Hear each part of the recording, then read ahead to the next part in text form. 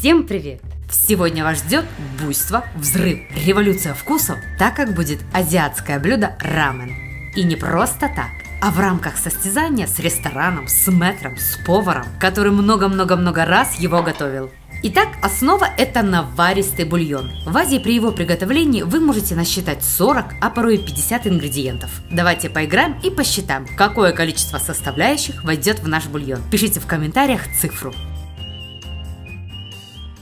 Так вот, что является необычным для нас, в Азии это норма. Как видите, совмещаем рыбу и курицу, а еще добавляем овощей и разных корешков. Например, репчатый лук. Надрезаем его так, чтобы он отдал бульону максимум аромата и полезных веществ. Далее идет перец, разрезаем пополам и убираем семена.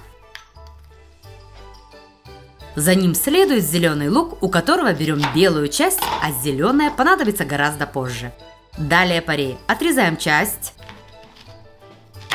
и разрезаем пополам, немного отступая от корня. Теперь для приятного аромата обязательно добавим хрустящий сельдерей.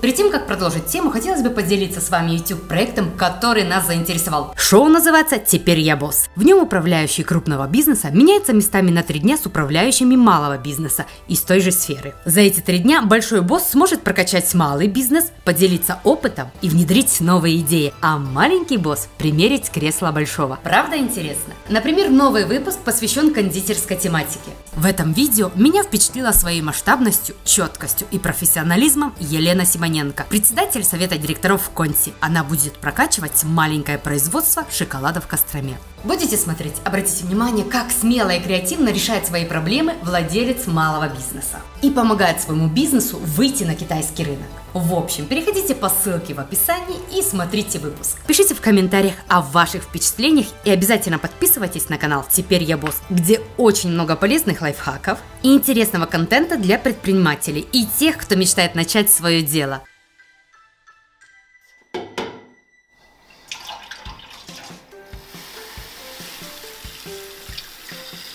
Какое количество продуктов вы уже насчитали? Как вы поняли, после слова «уже» будем еще добавлять, а именно сухие анчоусы и кальмары. Тут главное не переборщить с анчоусами, поэтому на 4 литра воды достаточно горсти. В раменных бульон может готовиться по 12 часов, а затем еще 12 часов настаиваться. Мы пойдем более простым путем и приготовим его за 3 часа. Но есть еще более скоростной вариант. Это использовать сухой рыбный бульон даши, хандаши. 1 столовая ложка идет на пол-литра кипятка, чем и пользуются азиатские хозяюшки. В наш бульон хандаши мы использовать не будем, но добавим листья нори, рвем их на удобные кусочки. Вливаем соевый соус 300 мл. А сейчас приготовим яйца.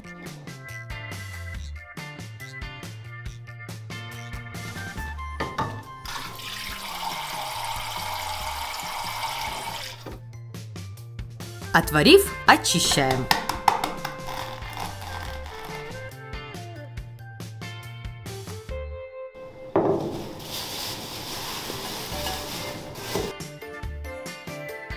Заливаем разведенным соевым соусом. Это можно делать с помощью мерина или просто водой.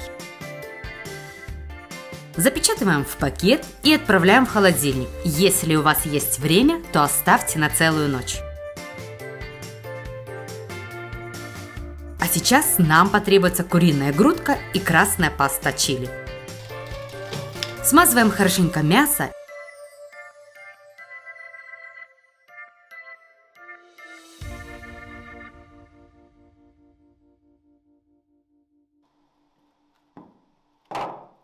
И отставляем на несколько часов, пусть промаринуется. Далее его следует обжарить на растительном масле со всех сторон.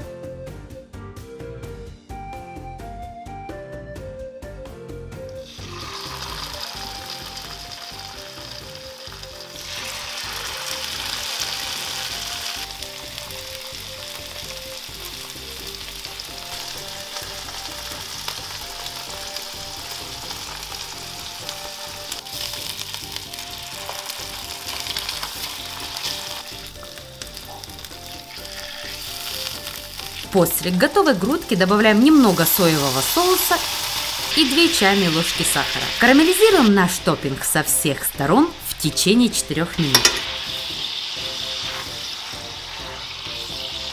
Как же приятно пахнет! Убираем с огня.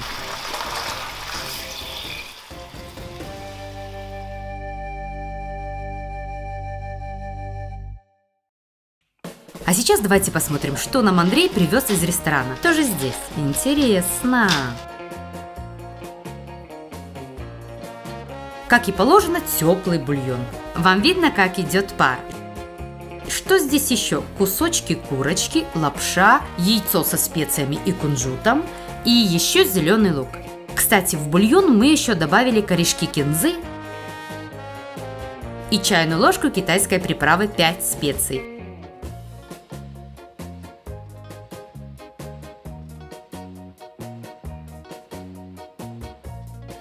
На этом закончим с ингредиентами для бульона. Надеюсь, вы уже все подсчитали. Он готов, осталось процедить. А немного ранее мы подготовили разнообразнейшие топпинги. Вы можете подобрать свои варианты. Нечего есть тусклую и скучную пищу.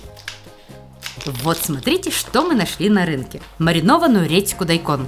Кстати, свежая отлично вписалась бы в ваш бульон для рамена. Очень приятный, сладковато-маринованный вкус у редьки. Как по мне, даже вкуснее маринованной морковки.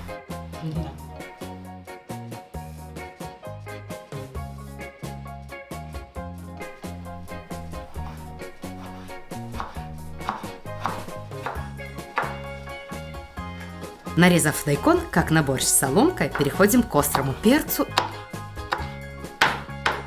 Затем мелко шинкуем зеленый лучок.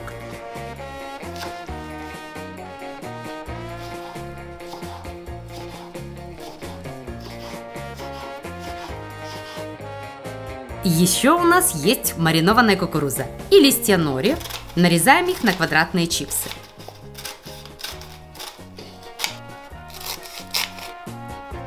А теперь про маринованные яйца.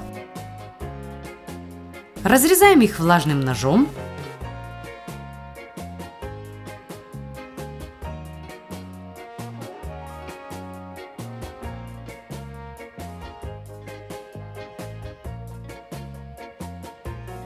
И кладем к остальным топпингам. Помните, что у нас еще осталась карамелизированная куриная грудка? Как вы уже поняли, топпингами может быть любой продукт, начиная от чесночного либо креветочного масла и заканчивая грибами или свининой. Итак, нарезаем мясо на кусочки, чтобы удобно было брать палочками. И выкладываем на бамбуковую тарелку.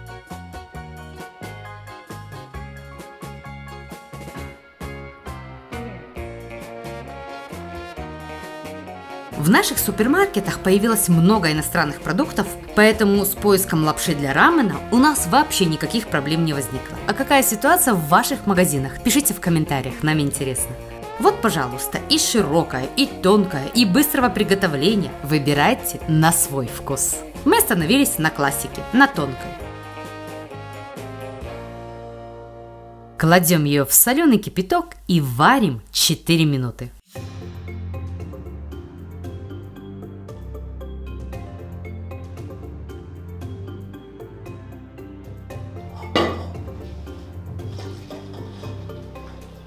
После приготовления важно ее пошевелить, чтобы не склеилась.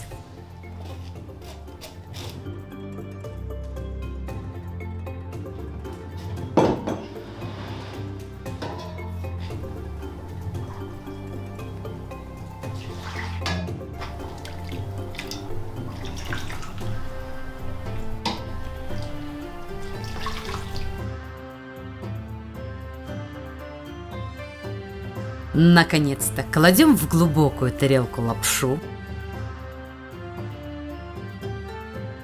маринованную редьку,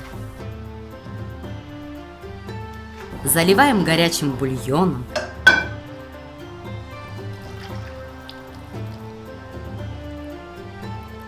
выкладываем мясо,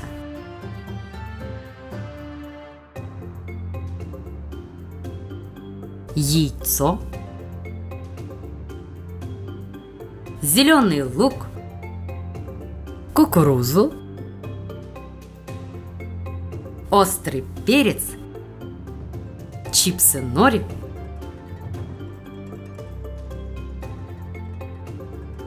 и кунжут.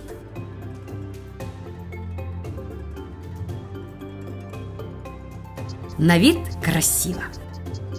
Теперь аккуратно выложим рамен из ресторана.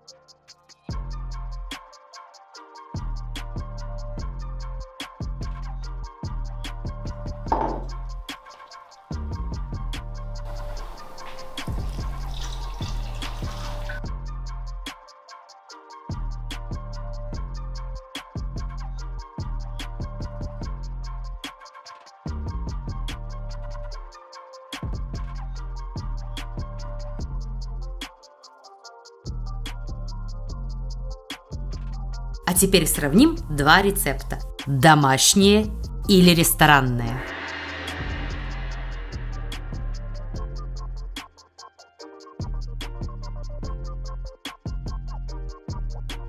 И чтобы не быть субъективными, подключаем Владика и с трепетом ждем его мнения.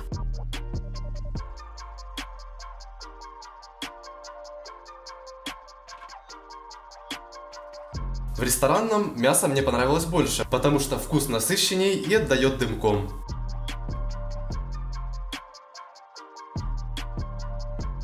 Яйцо с кофейным привкусом очень необычно.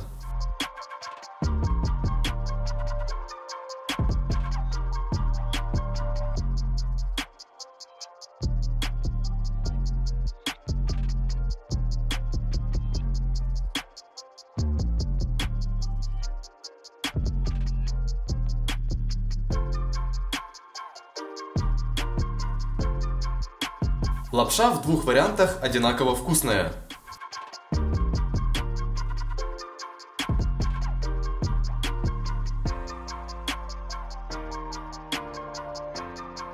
Бульон в ресторанном варианте очень обычный и похож на домашний обычный суп. А в домашнем варианте он более наваристый. А в целом я выбираю домашний вариант, потому что в совокупности всех продуктов получился сбалансированный вкус. А теперь что скажет Ваня?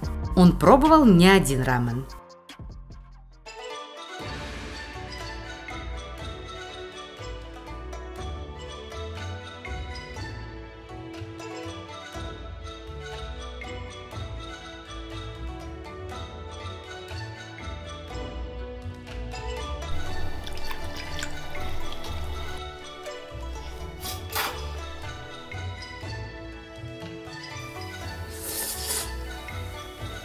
Лапша одинаковая.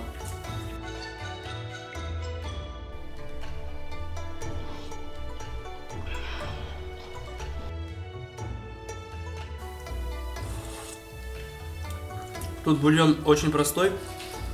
Здесь гораздо насыщеннее, по-любому этот самодельный. Чувствуется, что это такой посредственный супец простой. А это прям похоже на настоящий рамен. Тут вкусное мясо, вкусное яйцо, прям маринованное. В общем, попросту говоря, вот это больше всего похоже на нормальный настоящий рамен, а это просто какой-то посредственный супец. В общем, если выбирать, что выбрать в ресторане, то я бы выбрал, конечно, вот этот. Отличный день, отличный рецепт. Берите на заметку и не забывайте про лайки и комментарии. А на сегодня все. Приятного аппетита и до вкусных встреч. Всем пока.